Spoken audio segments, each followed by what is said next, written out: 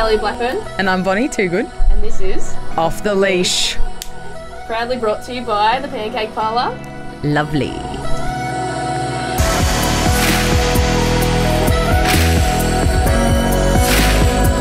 Alrighty, we are back for another edition of Off the Leash, where it's been a long time between drinks, Bon. It has. I actually was walking in here and they're like, when's the next episode? I was like, we're actually going in to record right now, which is really exciting. So finally we're going to bring out another number. Another number. It's been a big couple of weeks. Mate, it's been a huge couple of weeks and we're going to dive into it.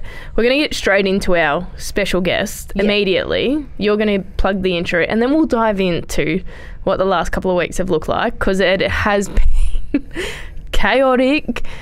It's been a lot, but... And we'd get two different perspectives at bringing our guest in on this one too. Absolutely, we do. So, without further ado, our guest today is one of our teammates. Yes. And you know what? She hasn't played footy for a hell of a long time. No. She was a rookie. She got picked up as a rookie in 2018. Prior to that, played a few years at Carlton VFLW as a ruck forward. Yeah, I can see that. She's a twin, and yes. She actually gave us one of our favourite feedbacks of the podcast thus far, and that's basically the main reason as to why we've got her on today. Absolutely it is. If you go back a couple episodes, we divulged what the feedback was, and we were very happy. So today we have Celine Moody. Celine Moody. Thanks, guys. Stoked to be on the podcast. What a turnaround that was. Almost insulting it after round one, and here I am. Who would have thought? It was a backwards compliment that you gave us, because we were saying you pretty much said to us that you were surprised and shocked that you actually listened to the whole thing and didn't turn it off. Yeah, definitely. I thought it was going to be a little bit of a tough listen. You know, sometimes when friends put out vlogs or podcasts, you sort of listen in support, but there's a few cringy moments. But you guys were great. Yeah, definitely surprised me. And yeah, now look at me now. Look at you now, you're on the pod, so just give us good feedback and we'll get you on. It's as simple as that. Mate. But we were chuffed. We literally walked out of the locker room and we looked at each other and we're like, that was good feedback. That was great feedback. Thank you, Moods. So thank you, Moods. We were genuinely very appreciative of that. So you've been now a big fan of the show and now you're on. I am, yes. Stoked to be here. Full circle. So can we talk about the past couple of weeks? Yeah, let's dive in. Let's just get it out there so everyone can hear where we're at the moment. How are you feeling, Ellie? Oh, mate. If you asked me a week ago, it would have been a completely different answer. 2 weeks ago would have been an even more different answer. Now I'm feeling much so on the other side of it. I feel like I could probably improve in the next day or so, but in comparison to where I was at, I feel $1 million right now, which is great. We'll take $1 million any day. We did attempt our own little at-home DIY, just check in with the pod. Yep. It was an interesting number. We were very congested. Very nasally, hiding the fact. We had to do a few takes, actually. The one that you would have recorded, I had a little bit of a drop of You had a number. symptom. You had a symptom. I had a symptom coming out of my nose, and I'm literally like, we can't use this video because that is showing how unwell I am right now. But we were obviously in ISO moods and you were not. And training was still going on at the time. What was that like while we kind of were dropping like flies and you still had to come in and, you know, go about your business? Yeah, I've got to say it was a little bit eerie there, almost sort of pre-season vibes, you know, when people start filtering back through the club. Yep. But glad that there was still enough people out there to have a little bit of a kick to kick with. But definitely missing the girlies.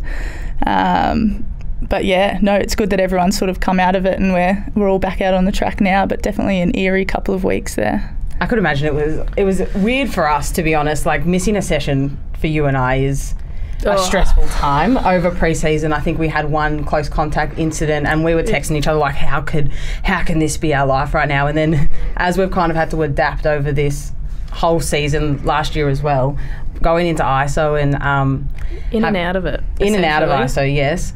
But missing training is such a weird feeling. But it would have been even weirder with us like a lot of the group not there also.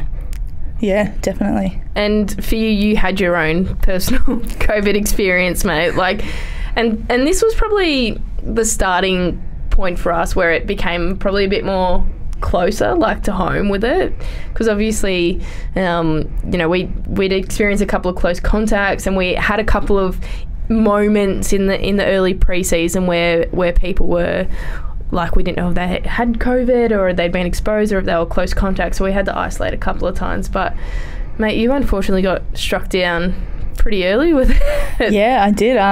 First cab off the rank, Bulldogs clan.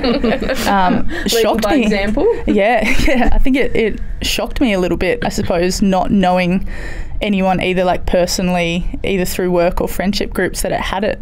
I was sort of the first person that I knew, and I probably wouldn't have known unless we didn't get the tests done regularly at the club. But yeah, it got to like a Friday night, and Dr. Gnomes had seen something about there being a case at the races, and I had been at the races on Cup Day. But I just replied and said, no, I wasn't in any of those zones, but funnily enough, haven't got the result back yet. We may be able to look into that. And she pretty much called me back and said they've had to retest it. It's a positive. And I think all the blood drained from my face. And yeah, then 2 weeks at home, and unfortunately knocked a few trainings out for the club, but got mine out of the way early and sort of had to push through while all of you guys were a little bit delayed. But no, I'm feeling good from that. No lingering effects other than a little bit of loss of smell, but that's still? If that's it, yeah, a little bit. Still but a if little that's bit of loss of smell. that's the worst of it, then I think I can live with that. Yeah, right. I'd never had the loss of smell or the taste one that went. Did you have the fever? Yeah, the fever. Did you lose taste or anything like that? Was no loss of taste? No taste. Didn't even notice the loss of smell until after. Came back in the change rooms, and nobody was stinky or anything like that when you came back here. Yeah, that was bad. But no, yeah, that's a really good joke, Ellie. Sort of just like fever and aches throughout, and then it wasn't until later I realised that the smell was a little bit affected. Wow, that's it. That's so amazing. And like, we've all had 3 very different experiences with it, I would say. But I mean, we've been, like what we mentioned, had so many instances throughout the pre-season where it happened to us.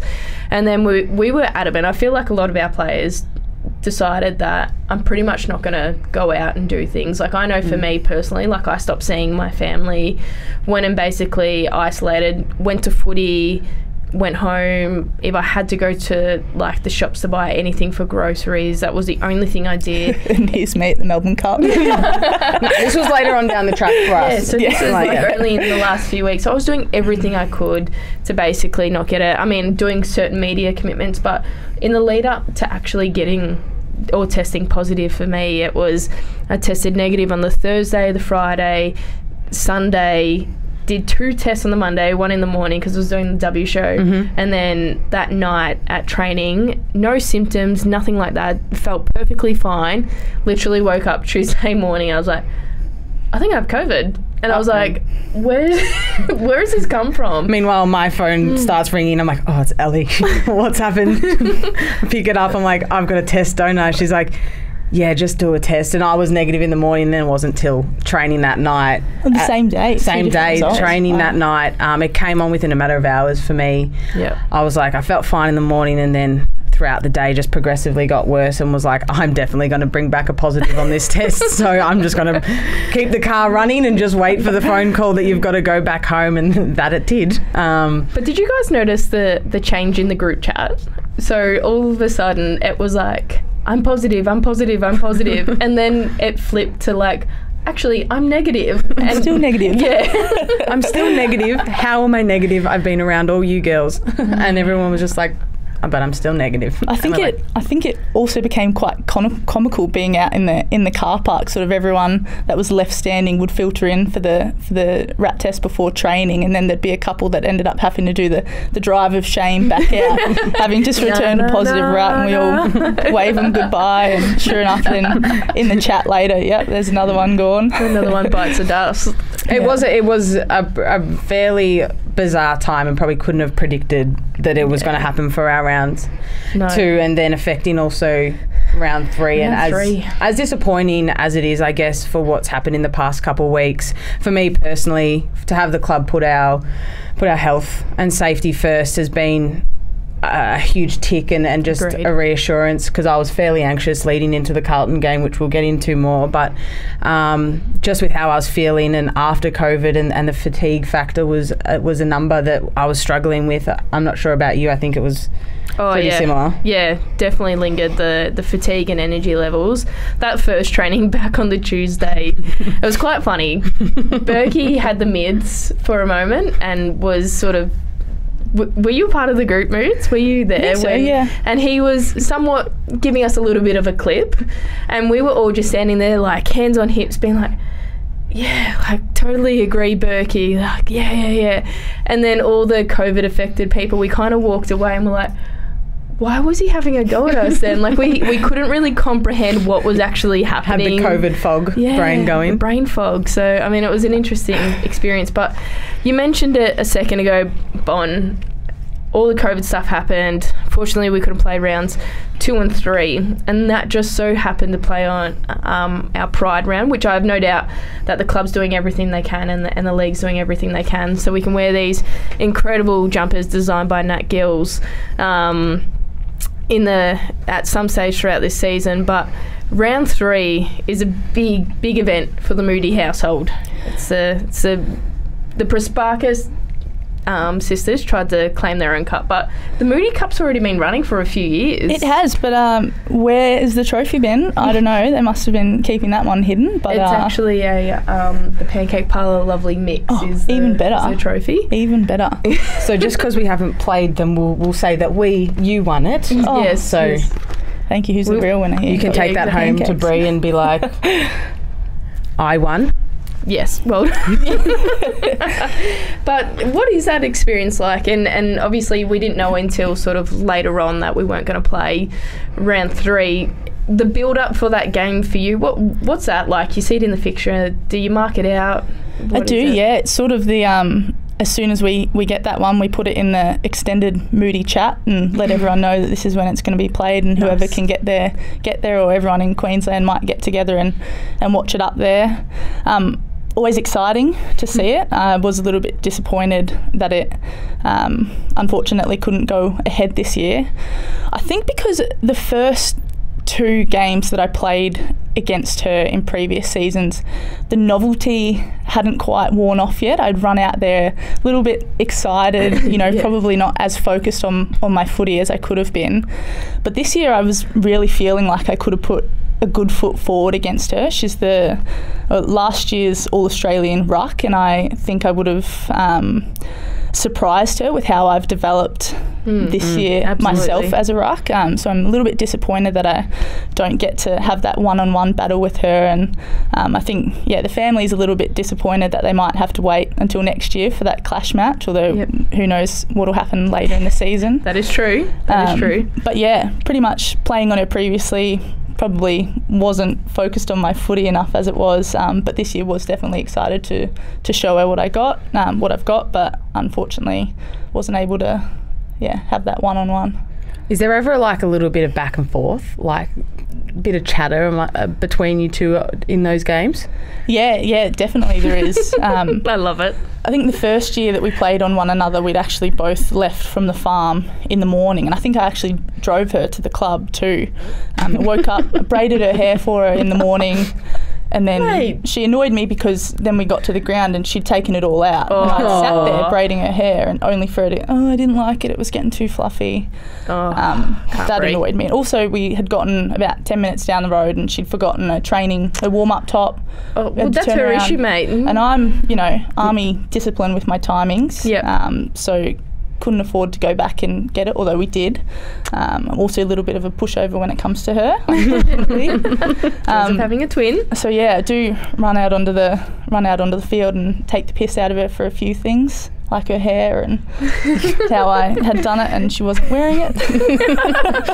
Have you properly sledged each other though? Like, has there been like any funny, appropriate sledges that have happened? Funny, yes. Appropriate, probably not quite for this podcast. Okay. Can you give us a G-rated a few jokes version? about few jokes to catch her off guard, maybe taking the piss out of family members, but then in turn also taking the piss out of myself because they're my family members as well. But it is always a little bit of fun.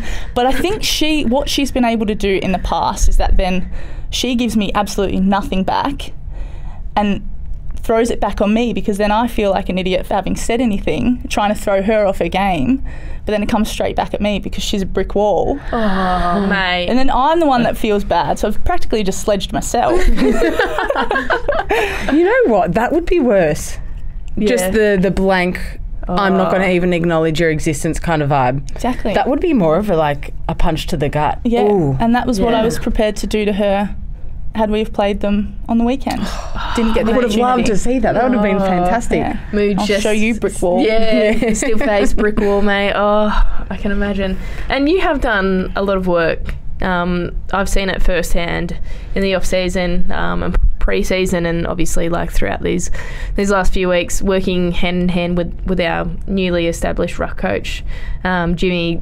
Mate, talk us through what that's been like for you. Just, it's the first time you've had a ruck coach here. I know we've had coaches that have sort of been able to assist you and help you in different ways, but official ruck coach is his role. So what's that like? It's done wonders for the skills and the confidence. Yeah, I think too, having sort of someone that if match sim isn't going great, I can step aside and talk to them and them give me that direct feedback. You know, you're a little bit early, or you're a little bit late, or you're doing this a bit too vertical, and really being able to then, instead of waiting till later and trying to have conversations with different people about what I'm not doing right, sort of getting that feedback instantly means I can progress a lot quicker with my game, and then through doing that obviously helps the confidence. So I feel like, James has done wonders, and I'm very thankful and grateful that he's here. Your confidence has gone from strength to strength. Even the other night when we were in the ruck together. It's an issue for this one. So I'm struggle street, undecided. I was like, I'm going to try throw something at it. I was like, I'm not going to jump. So I told Rocky, I was like, I'm not going to jump for this one. Just read the tap. Didn't really work because I think the other team still got their clearance, but even then you came up to me after that and was like, that was actually really good. And in the past, I don't think you've had confidence to be able to use your voice and give feedback to someone who I'm definitely a developing ruck. I'm not sure what I'm doing most of the time, but that confidence in your game has been just going strength to strength, and it's been amazing to watch over this pre-season. And I'm excited rolling into the rest of what our season will be, to see you keep growing, because it's going to be exciting stuff. Yeah, thank you. I'm excited as well. No, I think so. Now, let's turn away from footy for a second. Let's dive into a bit of Mood's personal life. We can touch back on footy. Well, we always round it out with footy, so we need to diverge off on a little tangent first. Yeah. If that's cool with you. Yeah, that is more than fine. Beautiful. Let's talk your current career outside of footy. Army. Yeah. Mate. So, been in the Australian Regular Army for 5.5 years now. I say regular army because a lot of people assume that I'm a reservist whilst also juggling footy, but I'm not. I'm in full time. I work as an information systems technician, which is a pretty fancy way of saying IT, or it's an IT-based role predominantly. However, I do a bit of military driving instructor as well. Love getting around in the big G-Wagon 6Bs. Nice. But yeah, I love the army for the active lifestyle that it encourages. Always been more of an outdoorsy type of gal, and love the fact that they accommodate and support me playing footy as well. That's awesome. I couldn't have thought that they would be as encouraging and supportive as they have been. So that's been amazing as well. Kudos to them, and the way that not only me, they support girls and other clubs just as well. But yeah, I'm a soldier. You're a soldier. You wear a uniform. What's the one thing out of that you've taken in your own life from being in the army? I think it's done wonders for my independence. I joke with the family, I'm a very different person now to what I was before I enlisted. I used to be a very messy, had terrible work ethic. I actually got fired from the local fish and chip shop twice because I'd want to go to Fountain Gate on a Friday night instead of working. Fountain Gate, mate. Yeah. How did old Nazza was up? Yeah. Very good. But now I don't really have a choice with the work ethic. You know, the first few months at Kapoo can knock that lack of work ethic right out of you, and now I'm pretty disciplined in that regard, and very different, more independent, disciplined person, all for it. What made you want to join the army? Like, it's a huge decision to make and such a big call. Like, what was a process leading up to it? What made you make that decision? And how'd it come about? Yeah, well, a long-term goal of mine is to one day get into Victoria Police. It's something I've wanted to do since I was 13 or 14 years old, and I did work experience at a police station through school, and through that experience sort of spoke to them about the pathways of getting in, and I was encouraged that straight out of school they probably, wanted someone with a little bit more life experience. Yep. So then I looked into, ways of getting life experience and that sort of thing. Was never too academically focused in school. Probably only really stayed at school for the sport. I was always captain of something and sports captain in year 12. So that was probably the saving grace for mum and dad. The school had a great sports program. So sort of looked at a way of getting life experience, but also still enjoying the active aspects of life. And what better combination than the army? It was the first time I hadn't known anyone that had enlisted. I didn't have a direct tie in the family, and no friends from school or anything like that had ever talked about it. So I was sort of a pioneer amongst my school and my friendship group, sort of delving into that little niche, or what I thought was niche at the time, little career choice. But looking back now, I wouldn't swap it for the world. I've gotten so much out of it, and the relationships that I've got out of it as well. I've got friends, everywhere around Australia, and love it. But got there because it wasn't academically focused and wanted a bit of life experience, and Mate, that's awesome. Have you had to travel far for being in the army? Like, where are the different places that it's taken you? I suppose whilst also pursuing footy, I have limited my army career to a degree. There's people I've worked with that have done tours overseas, but obviously due to playing footy in Melbourne, I haven't ventured too far at all. I did a couple of years out at Puckapunyal, a few months in Holsworthy in Sydney, and then not too far down the road now at Watsonia. Like I said before, very grateful of the army accommodating me in that regard. I'd actually, before Paul Groves initially contacted me about potentially coming on as a rookie, I'd accepted a 3-year posting up to Townsville, and I'd sort of just come to terms with it. I remember sitting in the car, bawling my eyes out one night with mum and dad, saying, I've done it, I've accepted it, I'm going up to Townsville for 3 years. It was sort of going to be my big first dose of independence away from the family, other than Kapooka and that initial training. Then it was the very next day that Grovesy got in touch and didn't end up going to Townsville at all. Went out to Puckapunyal instead.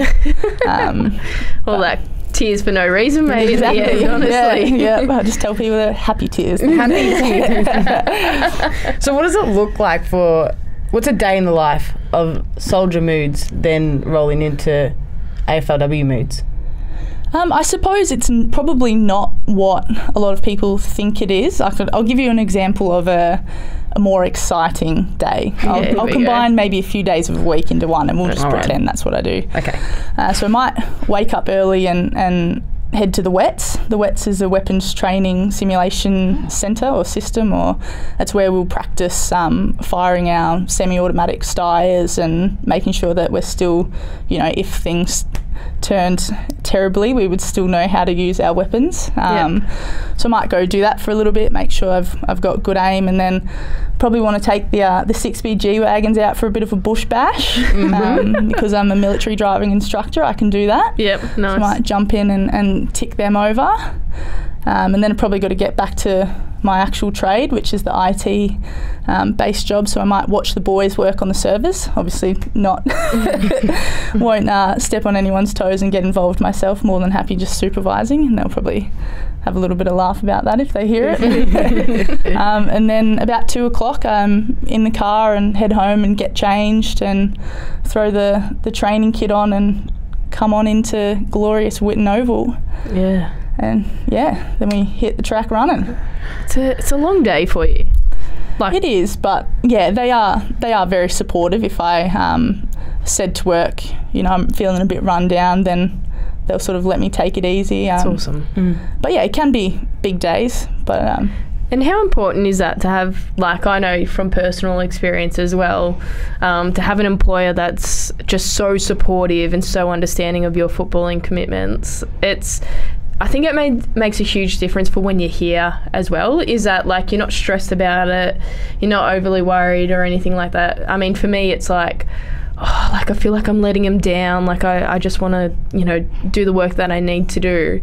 But, like, they're also so understanding. They're like, no, like, you do you. Like, we understand that you've got football as well. Like, how important is that in an AFLW player at the moment? Yeah, incredibly important. I think it makes a world of difference. Like you said, coming to training, not having that weight on your shoulders of, everyone's still at work for another 3 hours and here I am sort of left early or that sort of thing. But yeah, knowing that they understand sort of I don't just go home and sit on the couch. I'm sort of leaving one job and heading to another. And yeah, having their support and them being so accommodating, I think awesome. Can really, allow you to focus on your footy and get the most out of every session. No, I love that. Do you need, like, I know we've spoken about this before, because like your days go, you get home, you get changed, then you go again to come here. Do you have like 5 minutes where you just need to take yourself away and just have a moment to be like, collect yourself and then like be here and present for footy? I do, yeah. Okay, so I may have told a little bit of a fib earlier on. Hopefully no one from work's really listening.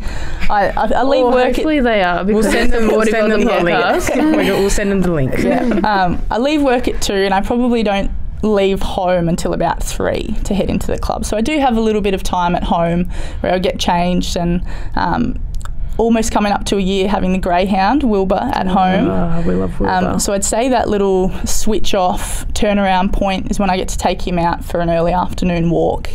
It's great sort of heading home in between jobs, and he's always there smiley faced and wagging tail, and then the same when I get home from training later. So I think he helps me sort of turn it around and reset. He's always so happy to see me and I'm always so happy to see him, so that probably helps. That's awesome. Does Franklin do the same thing for you, mate? Like, is he just... No. Franklin's out sunbaking. He doesn't care if I come home. He's like, oh, she's home, great. I'm here taking in the sun. Oh, that's so good to have that outlet though. It's what a joy to have a dog that's like, it's just the nicest thing ever to come home to sometimes and to have their loving face. Wilbur, if you're listening, I love you, boo. This one's for you. I love you, Franklin. Love you, Wolby. Okay. We love the dogs. We love our doggies. Now that we've had our moment, let's keep moving forward, okay? Yes. Moody's family. They're a pretty big family. Like... An important family. Mate, you guys are somewhat pretty like popular and famous and all that. Like, you're out and about. Family's a pretty well-known name. Yeah, I think we don't shy away from a little bit of a little bit of media or a little bit of being out in town. Pete definitely doesn't. No, Pete definitely doesn't shy away from the media. What's it like? Like, just growing up, knowing your dad's Peter Moody, famous trainer, amazing horses that you've sort of come into contact with. It's incredible. It is, yeah. I'm incredibly grateful for the upbringing that I've had. I suppose when I was younger, you don't really realise what you have. You probably assume that everyone's got something similar in their backyard or, you know, somewhere they go on weekends. No, I didn't have horses.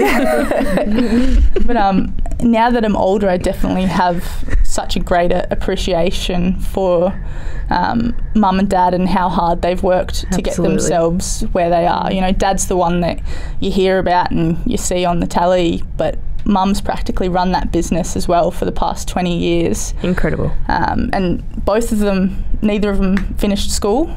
So that's... Didn't they? No, they didn't. So that's... high school dropouts. Yeah. I hope they don't mind me saying that.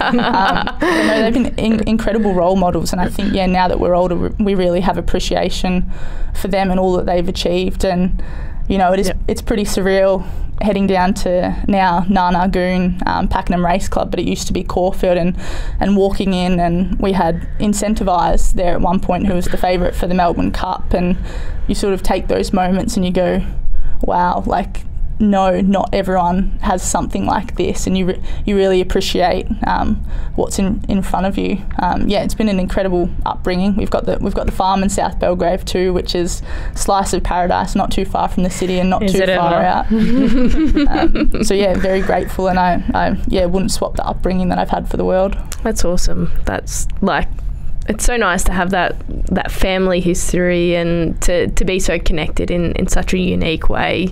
I mean, you've got your sisters at home as well. What was it like with them and sort of being around the farm and all that with them? Yeah, so growing up with Breann and Cara, there was a little bit of an iffy time where those two would gang up on me, but we got past that eventually. Yeah, I was the little runt of the family, but look at me now. Look at me now. Yeah, you're our rock. But no, we got to a point where, and it's funny to look back and think about it, because I don't know how many younger people get the opportunities to do these things growing up these days.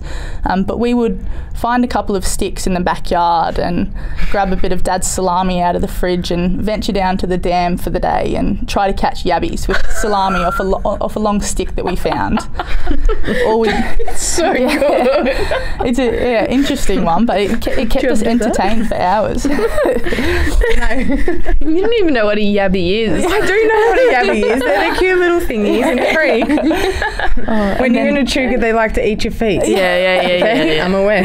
Or we might venture into the gully. We've got beautiful gullies around us, and we used to have an old bell out the back of the house that mum would ring whenever we'd been gone too long or it was starting to get dark, and she'd ring that. So cool. That's like things from movies. Like, crawl back out of the gully. So it was great. Like, we would three little amigos that would run off into the South Belgrave bushland and keep ourselves occupied for a few hours. And mate, that's so great. Lovely. That is so lovely to hear, and like, what a cool upbringing, and to be able to do those things.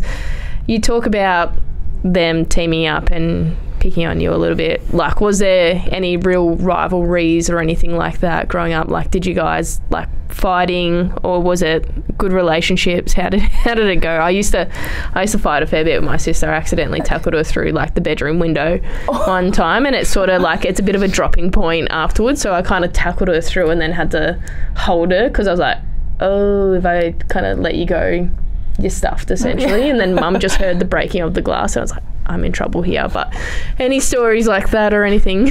Yeah, there are. Not so that brutal. Say they ganged up on me, but I guess Bree and I, being twins, we were sort of in bunk beds in the same room.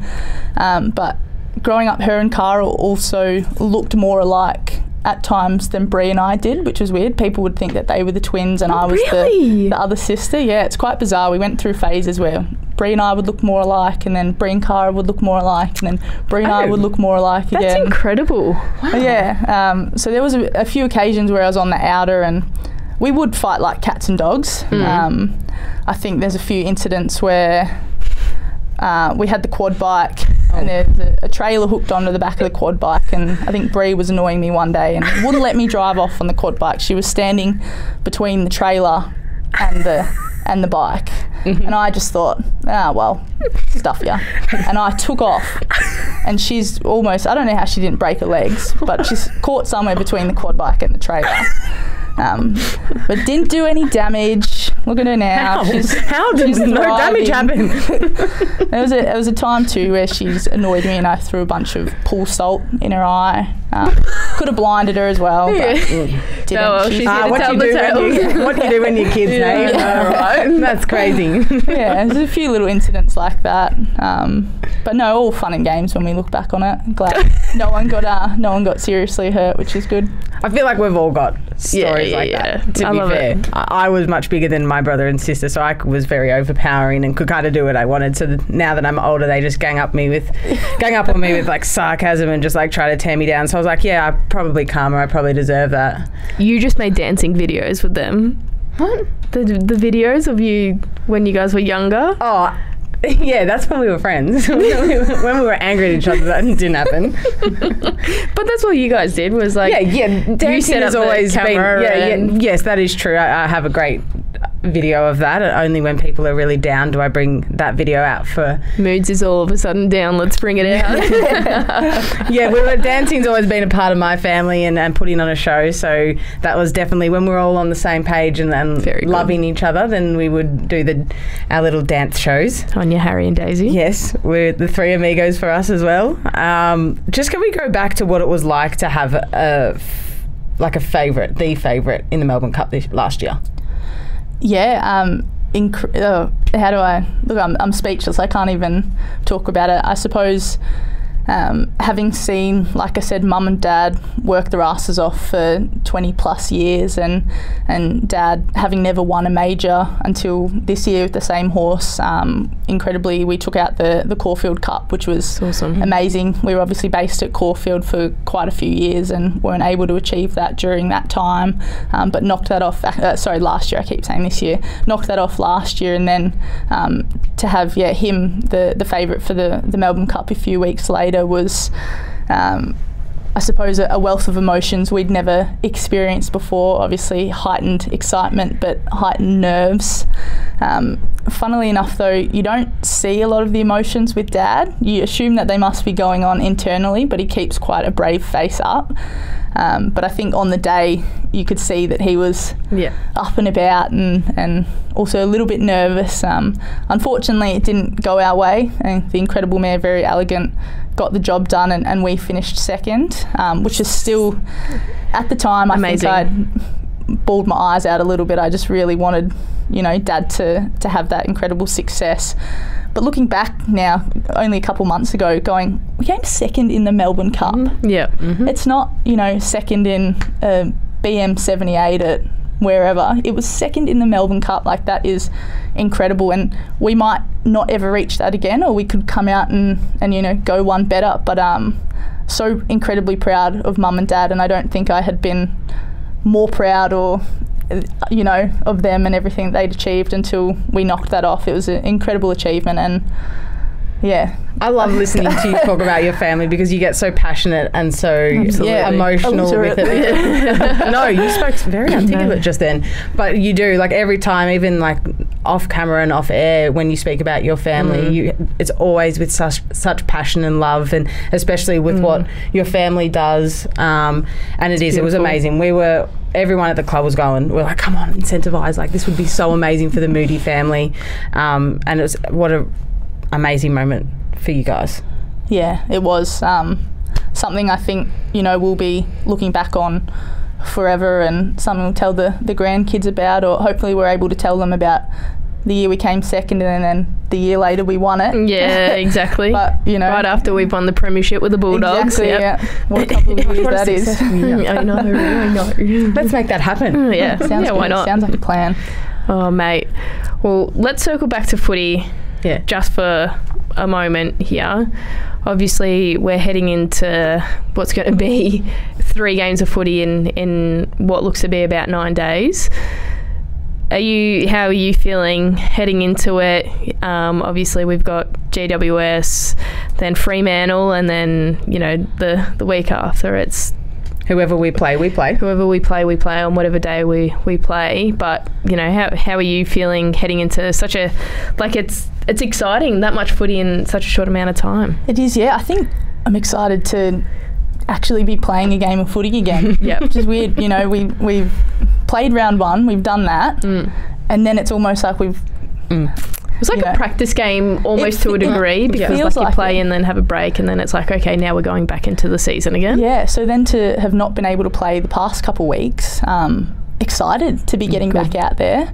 I think for me, I'll just take it one game at a time. I don't want to... Cliche, mate. I love it. Yeah. Don't want to fluster myself. They're true. But it's what you have to do, especially right now, because anything could happen, like anything could be moved or anything like that. So you literally just have to focus on this first game. If you think about them, bang, bang, bang, bang, probably a little bit overwhelming too. But no, I think more excited than anything just to get back out there and have all the girlies back. Have all the girlies back out there wearing the uniform. I love putting on the jumper. It's pretty special. And white too. Make me look a little bit tan. Would you put a layer of fake tan on, you reckon, for tomorrow? I might just miraculously end up a little bit tanner than I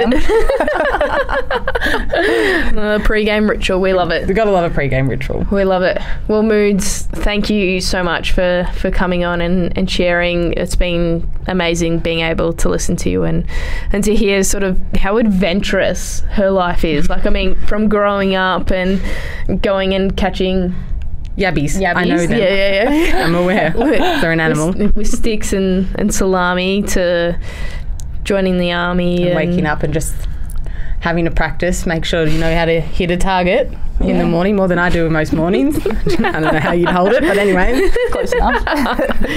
And then being a footy player on top of that, and then your family as well, mate. Like, it's amazing what you've done in such a short span of your life, and I've no doubt there's big things to come for you, especially with Big Jimmy on your side as our ruck coach and supporting you throughout the year. So I can't wait to be on the receiving end of some of these crafty ruck taps, mate. Thank you. Yeah, no, thank you for having me on and allowing me to talk about all aspects of my life, and I think you guys should be incredibly proud of the podcast too. I am stoked to be on here, but so stoked to see you guys thriving at the podcasting. She's on next week. You're a regular guest now, just mate. Trying to get back in the good books. Well, you're in them. No, that we really appreciate that. It's been something we've been talking about for a long time, so to have it actually all coming together is really nice, and you've been an awesome guest for us today, so thank you. No, thank you guys. And another Off the Leash episode brought to you by the Pancake Parlour. Lovely.